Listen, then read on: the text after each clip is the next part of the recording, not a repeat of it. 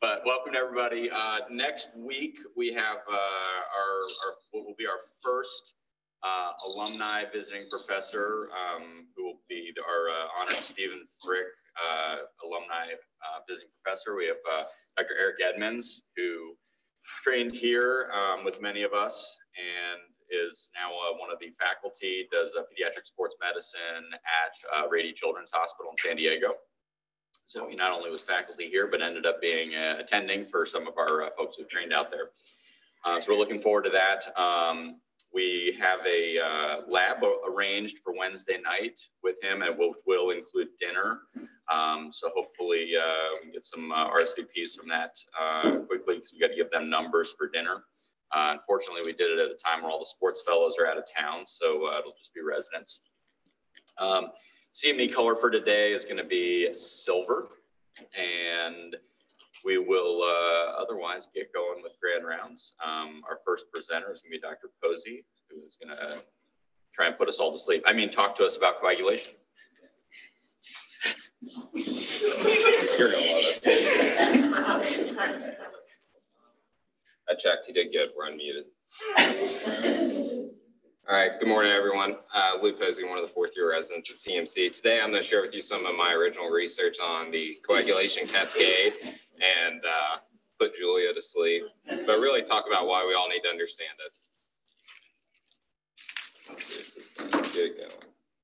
Only disclosure, instead of the usual military jargon, because I know the Air Force doesn't care, is that I am a nerd. And again, most of my research in medical school is in a coagulation lab. So in orthopedics, we take care of the injured. In these level 1 trauma resuscitations, there can be a lot of blood loss. And there's the ultimate goal of creating this fibrin meshwork to stop the bleed. The ultimate and non-functioning coagulation system can cause inappropriate blood loss. And meanwhile, an overactive coagulation system can cause a pulmonary embolism. And finally, it is well known that infectious bacteria such as staph and streptococcal infections, for example, can hijack this system to help with its dissemination. And as we learned from Dr. Hysong's necrotizing fasciitis talk, can help aid in their dissemination throughout the body. So we can all agree that understanding coagulation is important to orthopedic surgeons and nearly every medical field. And we can divide the entire system into 3 parts: how to make a clot, how to dissolve a clot, and even how it fits into the overall systemic picture for a patient. And aligning these categories into clinically oriented topics, they each discuss an important topic, from hemorrhage and thrombosis to tissue regeneration, and even in the cases of infection and cancer. So today we focus on making a clot. And this is the picture Julia sees in her brain when she hears this. And we all start thinking of this to have PTSD back in medical school. But really this cascade that was originally developed was only meant for monitoring warfarin. It's actually not the clinical picture of how coagulation works. And so that begs the question, what is a clinical model? Ideally, a clinical model will balance anatomy and physiology in a way that's easy to understand, remember, and therefore assist in making clinical decisions. This is an SR-71 engine for a Blackbird. I didn't pick this out because it's my cadet squadron. I just think it's a really cool engine. And while it looks very complex, it really serves a very simple purpose. And that's also similar for the coagulation system. So looking at our engine, typically we take air to create thrust. In the setting of the coagulation engine, we are taking fibrinogen to make fibrin. And thus, coagulation's primary purpose is to transform this inactive fibrinogen into functional fibrin. And that's simple enough, but it begs the question, what's going on the inside for the combustion engine? So to answer that, let's focus in on a blood vessel. This is a blood vessel at baseline, uninjured. We have all these coagulation factors floating around, but no clots that are forming, which is great. And if there is an inciting event, such as trauma, infection, or even surgery, that damages the endothelium, that can expose the subendothelial cells and promote the spark or damage that can lead thrombin to be converted into prothrombin into thrombin. And once we have active thrombin, that's what converts fibrinogen into fibrin. So remembering this coagulation engine, one inciting event isn't enough to keep an engine going. It takes cyclical combustion. And so in this setting, we're going to go through what also gives it the gas, which is platelets. And coming back to our vessel, we have that spark that converts prothrombin into thrombin and then fibrinogen into fibrin. And thus we have role number 1 of thrombin, which again is just to create fibrin. But there is this secondary role of thrombin when it is generated, where it also activates nearby platelets. And on the surface of this activated platelet, it can activate more thrombin, set off that positive cascade that ultimately creates even more thrombin, more platelets, and whatever's needed to respond to that damage. And ultimately, this is what lays down your fibrin meshwork intravascularly. And then interestingly enough, a lot of studies have shown that 90% of the fibrin is actually deposited extravascularly, which is why we see those drops in fibrinogen for the clinically ill patients. And so from this model, we can kind of break this down to a simple equation of coagulation, which is injured tissue multiplied by platelet amplification produces continuous thrombin formation, or a spark times platelets equals a controlled explosion of thrombin. If we decrease platelet amplification, what happens to thrombin formation? It decreases. You have a hypocoagulable state. For a patient with systemic inflammatory illness, making them more likely to spark after a relative injury, that patient is going to generate a greater spark, and multiplied by platelets will be hypercoagulable. But now we need to look at the anatomy and physiology of what is occurring at the cellular level. In the words of our late chief, Dr. Brad Young, let's get back to the science. So here we will introduce the concept of coagulation complexes and how they're essential in understanding physiology and the pathology of coagulation. This is kind of like taking the smaller portion of this SR-71 engine, such as the fuel injector or the exhaust valve. So coming back to our vessel, we will dive down into this area of the exposed subendothelium, where we had our spark that generated prothrombin to thrombin. And let's look at that cellular level, what's going on. Really, on that injured cell surface are 4 main elements for the coagulation engine. On the cell surface, you have an anchoring cofactor, an activating protease, and then the ultimate name of it is what it's serving to do. Extrinsic tenase is meant to make activated factor 10. So zooming out slightly on this cell, we see that when a cell is injured, it expresses tissue factor on its surface, which is our coagulation complex anchor, grabs factor 7, and creates the extrinsic tenase. This is our first example of the coagulation complex. And again, this is actually the spark that we were talking about that converts prothrombin into thrombin.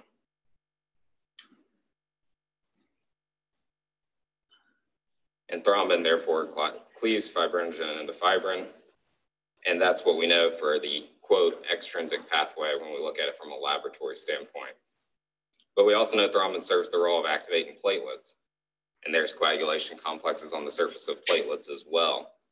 And there is where we have our intrinsic tenase, which again serves the same function of making activated factor 10.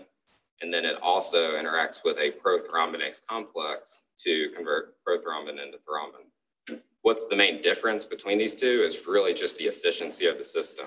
The platelets, when they are activated, are about 7 times more effective at creating thrombin than the injured cell, and ultimately can convert more fibrinogen into fibrin. So coagulation is really just a combination of the injured cell and platelet amplification at its baseline. And why do you really care about all this at the cellular level? Is you really don't, but it helps tie in some of the pharmacology and what we hear about and why things work the way they do. So how do you turn off the engine? Using our equation as a guide, we have 3 different areas we can attack. We can either stop it at the production of thrombin, stop it at platelet amplification, or try to prevent injured tissues, which we'll kind of talk about. So focusing on the main point in terms of where thrombin comes into the engine is really just how do you turn off is you extinguish the flame. And that's where antithrombin comes in. And that's what we naturally have in our bodies to act at both the prothrombinase and extrinase portion where that all coincides at thrombin. So it binds to thrombin as a suicide inhibitor that prevents fibrinogen from being converted to fibrin. And the reason I'm bothering telling you about that is that's how heparin really works. Heparin acts as a catalyst for this entire process, makes it work much more efficiently at binding to thrombin in a dose-dependent manner. And then the clinical relevance in terms of the question I've always gotten is, well, when do we stop the heparin before surgery? I feel like you hear this in various degrees, and it's all, person dependent. The half-life of heparin in its IV form is about an hour to an hour and a half. Usually after 4 to 5 half-lives, most of it's out of the system in terms of what would be clinically relevant. So really in about 4 to 6 hours. And so that's the discussion on heparin and where it works at the thrombin portion of formation.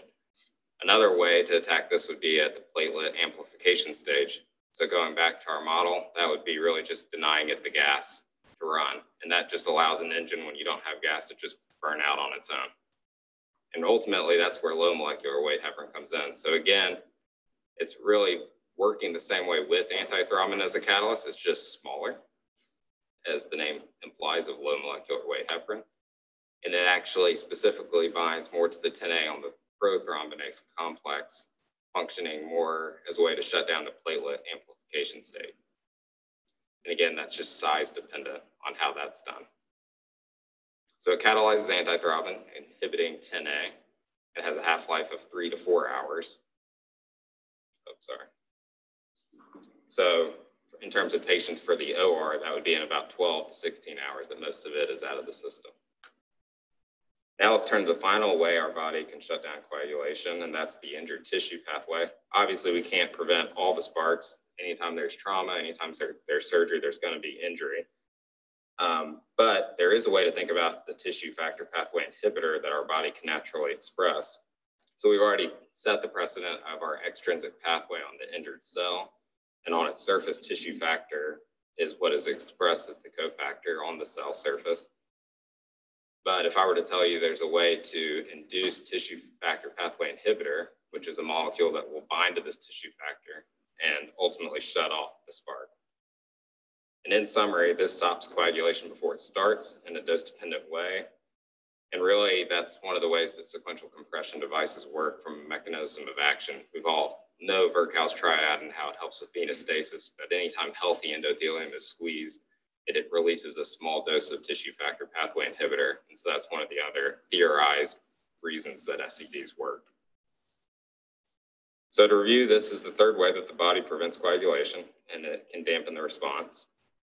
And there are even more complex cases that we could discuss, and that's when you get into the matter of using Coumadin. We know about all the factors that we had to memorize for our board exams that it can inhibit, and how essentially it acts at every single portion of the coagulation engine in our model, to include protein C and S, which are the anticoagulants factors.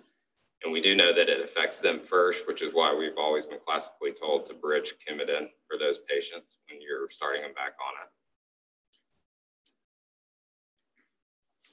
So as we begin to wrap up our discussion, let's think about what categories of coagulopathic patients, orthopedic patients, can fall into. We have plenty of reasons for injury, spanning from trauma to infection, surgery, and cancer. And then depending on their clinical state, they can consume many of their anticoagulant factors in the ICU setting. Ultimately, I need to thank Courtney Baker and Dr. Schoenecker for a lot of their help with this talk and influence throughout my career. They're always a lot of fun and a lot of good discussions in the lab for how all this works. And I know Julia's not asleep yet, so she would have loved those conversations as well. Always have to thank my class, and here are the references. Thank you very much. I'll stop for questions.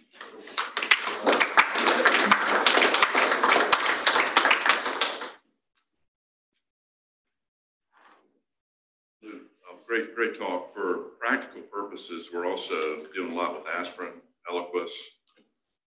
What's your recommendation for stopping those before surgery? Yeah, great question.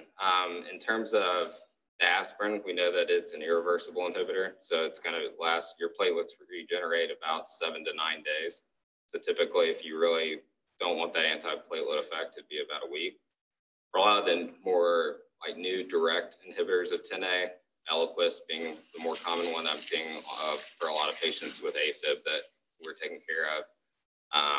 Its half-life is about 12 hours. So clinically, for those 4 to 5 half-lives to be out, it's really the recommendation is dependent on how severe the injury is. And some of the studies that have been done if you're being really conservative, it would be at least 2 to 3 days before the surgery. If it's a more minor procedure, they say just 1 day. But they've even done a lot of the prospective trials that have looked at that have actually been in the, as usual for medicine, in the cardiac literature, not so much the orthopedic literature. So it's been for a lot of the patients with valves. In the bridge trial, like getting into that with warfarin, like, so if you tie that to warfarin, they only recommend stopping warfarin 5 days before surgery to get to an effective INR below 1.2. So you may have had it in there, but my brain was sort of exploding like a little popcorn in a microwave as that was happening. Tell us about the TXA and where does that fit into this process, and how does that help us as surgeons? Yeah, so all of this was about just making the clot. TXA really comes into the fact of breaking the clot down. And so it acts on plasma and ultimately, I think one of the big misconceptions for TXA is that it makes you like it's hypercoagulable is kind of what I've heard as the misnomer. It really just stabilizes clots that are already there. And so it's been a game changer, obviously, clinically in the arthroplasty world and many of our what we would call as higher risk procedures for heavy bleeding and spine as well, and it's big deformity correction. But in terms of this talk and where it comes in, it would really be a discussion of like fibrinolysis and that whole pathway. So after you make that fibrin mesh work that we kind of showed with the thing exploding out extravascularly, TXA comes into play for the intravascular, which is only 10% of that fibrin mesh work, and it just stabilizes whatever